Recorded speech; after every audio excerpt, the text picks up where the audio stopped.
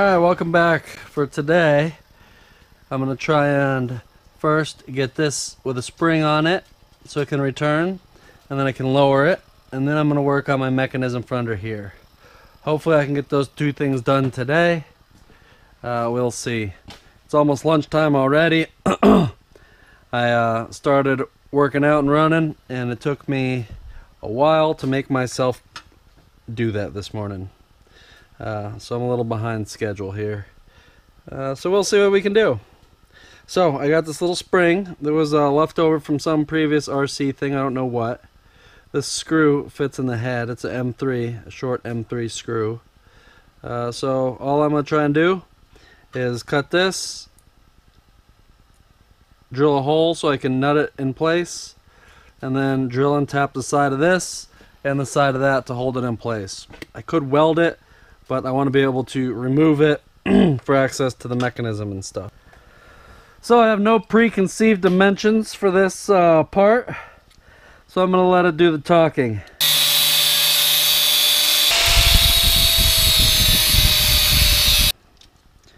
Alright, first I suppose I should figure out where this spring's going to go on it.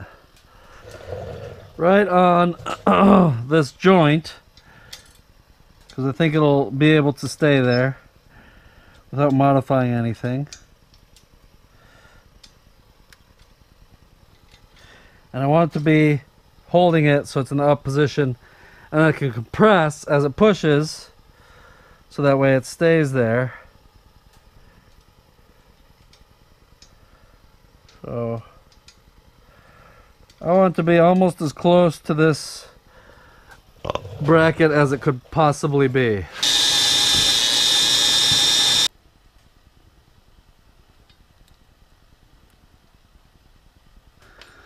Alright, now that the spring is tightly in place, we can probably get rid of some of this excess material here.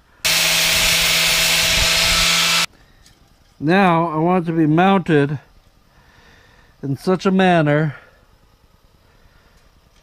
that it's pushing it all the way up right now. With a little bit of force, just because. Let's mark some holes, and then we'll drill it. Approximately those two spots. So now let's drill this.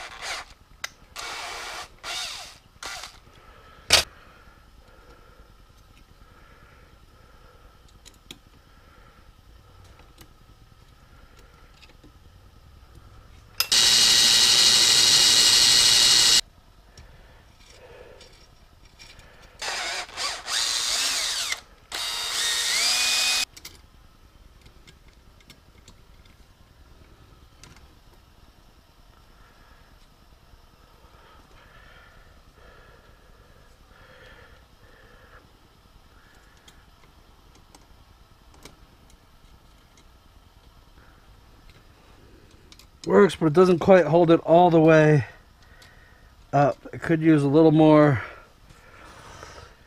pressure on it. So let's get a little spacer on that spring. Let's use one of these for shocks.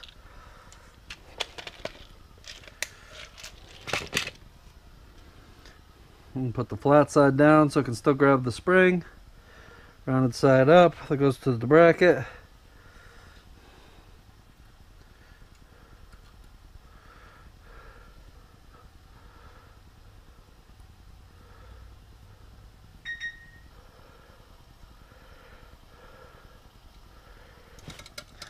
Alright, it's all the way up. Alright, so theory would have that it works.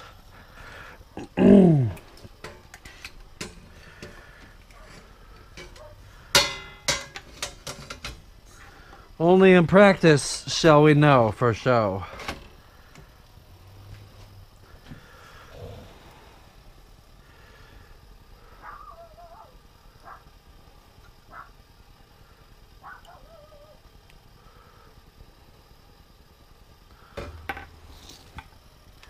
Alright, so this is the small battery that I will be using. Should be somewhat easy to fit somewhere in there.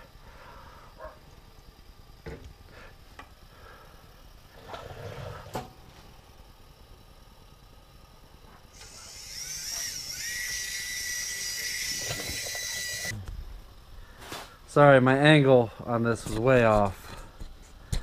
Let me fix this and we'll do it again. We'll run it up anyway.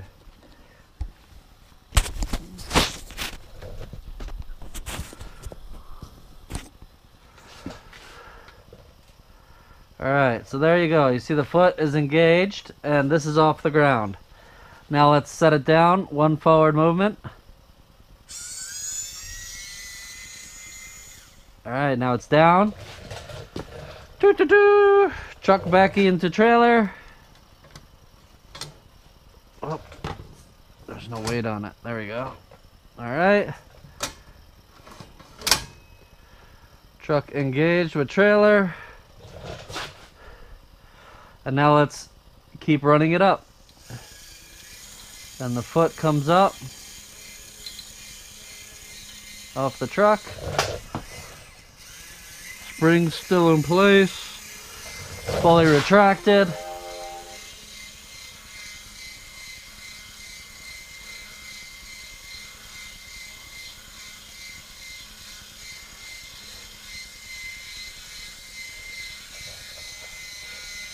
And trailer comes up again. Alright, so far so good. Now let's get this down, because now the next thing I need to do is figure out a locking mechanism to hold that neck on. So let's run it down until that foot's engaged. And the trailer can come out. So right now, if you see it setting that down, and once we see that little shoe, call it a shoe now, because I'm calling that a, since I'm calling that a foot, once we see that come down, before it actually lifts anything, that's where the truck can come out from under. Boop.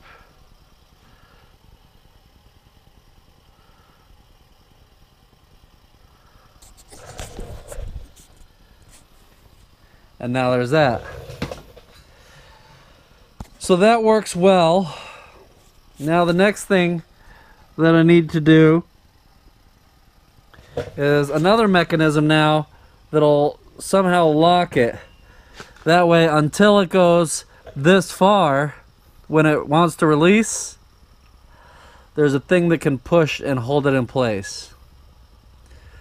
And that way you can set it down so far and drive the truck out from underneath. So now let's lift it up to the spot where I want that to occur.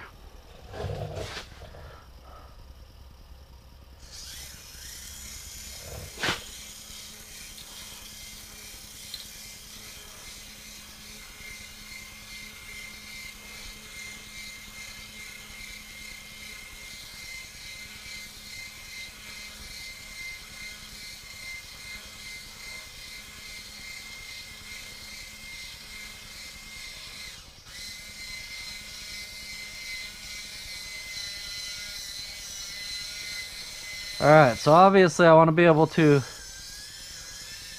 set the trailer down, take the weight off the truck,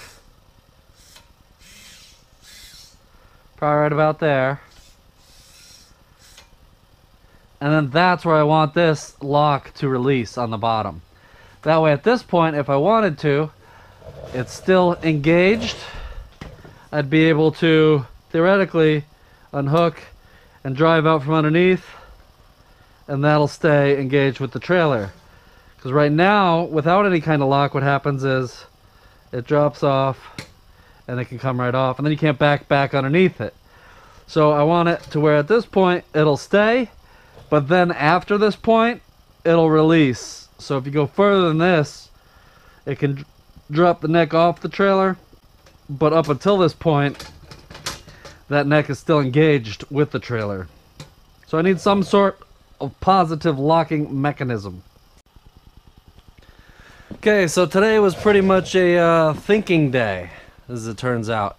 I did get my spring on here. Let me show you how that works now.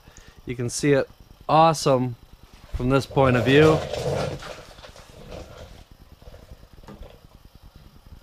Let's see. So if you look at this mechanism here, the way it works is the key to this whole thing. If you look right here, this is now touching that lever. Now that it's touching that, as this comes forward and makes a little movement, watch these little arms work and push this guy up. Ready?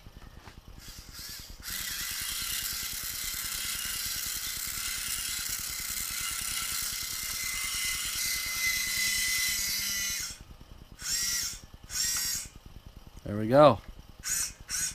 And you could run it till you bottom out the nut, like I did right inside here. It's bottomed out right now, but but look at that little tiny movement. Makes a lot of movement there on that, doesn't it? It's pretty cool. And then that spring makes sure it returns. The spring that's way down inside there. So now, what I've been thinking about is how to possibly make a mechanism that will lock this trailer on here. And honestly, it's a pain in the butt. I think it's gonna work. I'm not 100%. So this is my blueprint. As you can see, it's beautiful. So the idea of that is this vertical line, the big one, is the side of this. So my idea is I'll take a small rod like this, about that long, and I'll mount it on the outside of this, between my foot and my neck.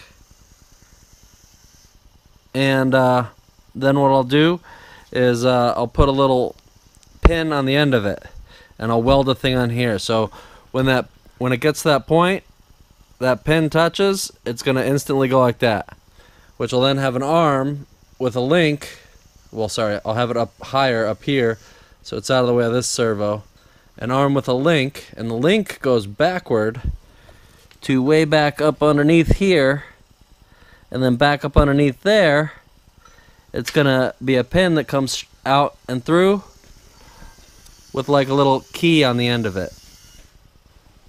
You know, that's probably not gonna work either.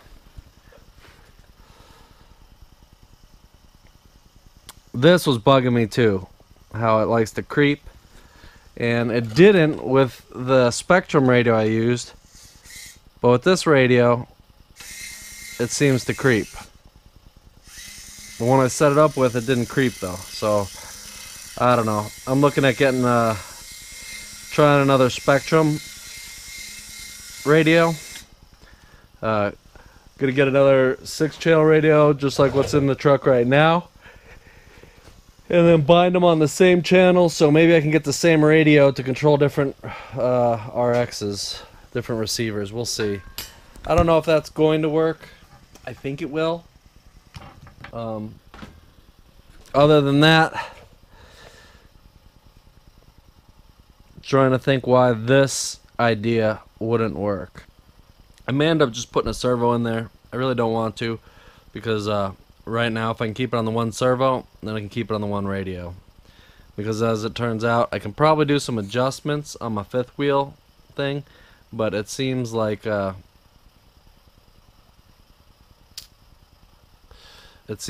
pulley's not going to be enough. I did hook that radio up yesterday, and it seems that pulley isn't going to be enough to open the fifth wheel as it is. It's not going to have enough play on it. So I'm not 100% on exactly what I'm going to do with that. And I think the easy fix would be it's a 6-channel radio in the truck, put it on another channel so I can get full range of movement with a switch, and then I don't even have to worry about entering the fifth wheel mode with it. So that'd be nice. But if I got to add another servo to this, then my other idea won't work, because that will be the 5th channel on that radio for the truck, and then this trailer would be the 6th radio, the 6th channel on the 6-channel receivers. So where would I get a 7th then to control that last servo? And that's why I'm not really 100% what I'm going to do yet. I think this mechanism would work. However, the latching point might be something that I need to work out, because with the amount of lift that foot gets, I don't know that it'd be enough to lift a locking pin out of there. So I may have to do some weird kind of contraption. That's going to be some more thinking tomorrow, I think, and checking on stuff to see how it actually engages. It's not going to be fun making that, but I'm going to try and make it, because if I make it and it runs off of one servo movement, that would be super easy and simple, you know, and that would, for operation anyway, and not for fabrication, but for operation, it'd be super easy, which would be ideal, and then you wouldn't have to worry about multiple servos and switches, and it'd just be one servo on the receiver with one little battery, so that'd be nice and simple. That's the ideal way. We'll see. I'll probably do some more thinking about it here tonight, and then hopefully I'll come up with something. Maybe even a little thing where it connects to the link and then pushes a lever, which that lever then pushes another thing that's on the trailer, and then on the trailer it pushes a pin to lock in the bottom plate. I got all kinds of ideas, and it's lots of mechanisms.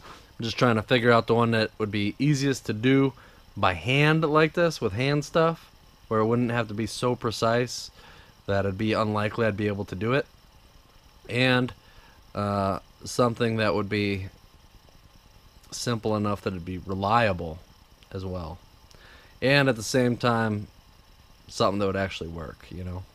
I think the concept with the rod that pushes on the side of the neck would be perfect, because as soon as it hits that gauge, it would be like flipping a switch, and then with your arms on your links, you could make it so it's pretty much an instantaneous switch, so you wouldn't have to worry about needing much movement of the neck. Once it hits it, it goes. So that way it wouldn't have to like lift up the truck, for instance, before it disengages. The main thing is going to be, how do I make it so it doesn't interfere with pulling the whole neck on and off of the trailer, and also not interfere with the range of motion that this servo already has. So lots of things to think about. Keep thinking. Maybe tomorrow I'll have something. If not,